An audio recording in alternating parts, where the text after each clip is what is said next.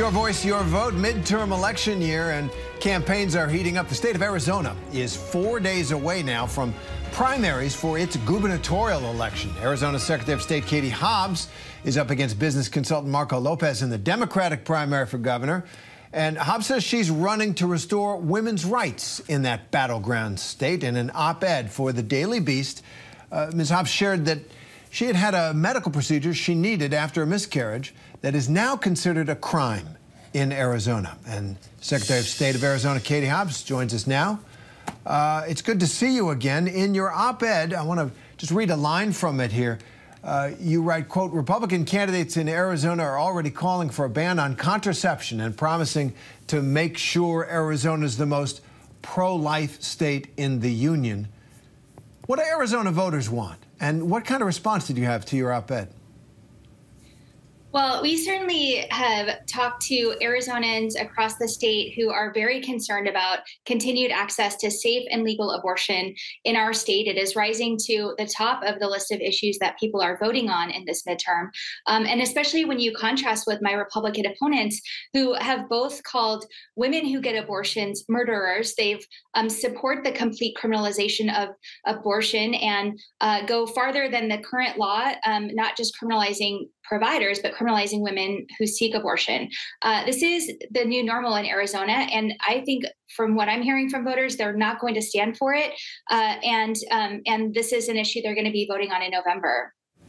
And it is, since the Supreme Court overturned Roe versus Wade, front and center in so many races. And I wonder if the reproductive rights of women and other people who don't choose to identify as women who get pregnant, if these rights were not at risk, would you be running for Arizona governor?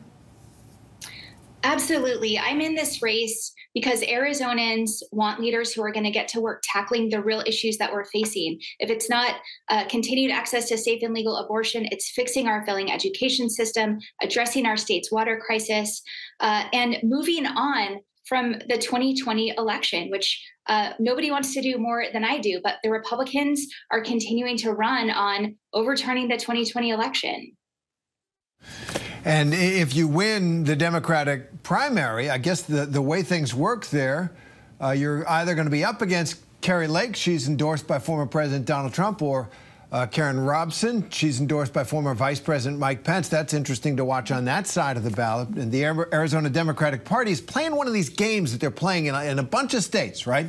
So the Democratic Party in Arizona is expressing gratitude to Karen Robson, a Republican, in a statement, saying he will always be grateful for her longtime support in helping elect Democrats up and down the ballot. So this is one of those situations where Democrats are trying to pick their opponent, right? Strategy here to help push Trump's endorsed candidate Kari Lake, who people think might be easier to beat. And couldn't this backfire? Look, a press release is not a campaign strategy. A press release is not going to win or lose or make or break someone's campaign. And it's nothing compared to the kind of resources they've done in Maryland and Pennsylvania and other states where they've actively played in the governor's race. That is not what's happening here. And I'm 100% confident in my ability to beat either one of these Republicans who have shown that they are so far out of the mainstream. They're losing support from everyday Arizonans. And I just want to follow up with Kari Lake. She's made these false claims that the 2020 election was stolen. You were right in the middle of that in one of the crucial states. But I guess the law in Arizona, if she is your opponent, is this something you're concerned about?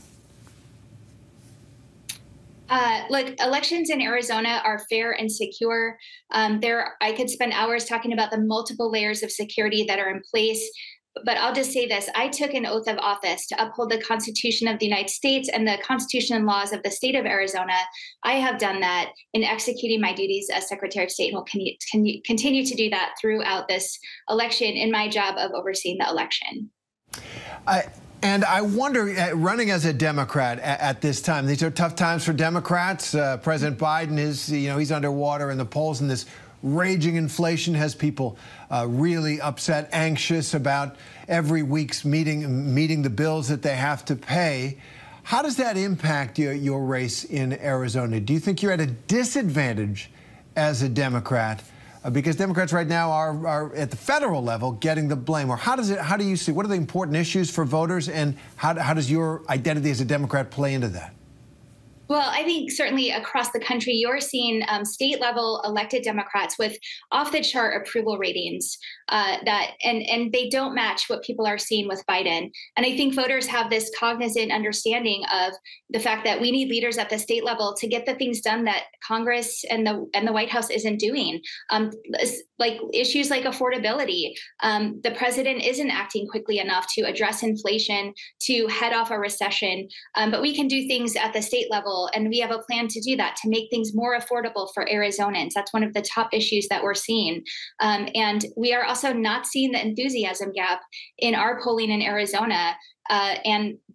Polling on the general election has me beating both of the Republicans. So we're going to keep working to earn every single vote and prove that I'm the leader Arizona needs right now.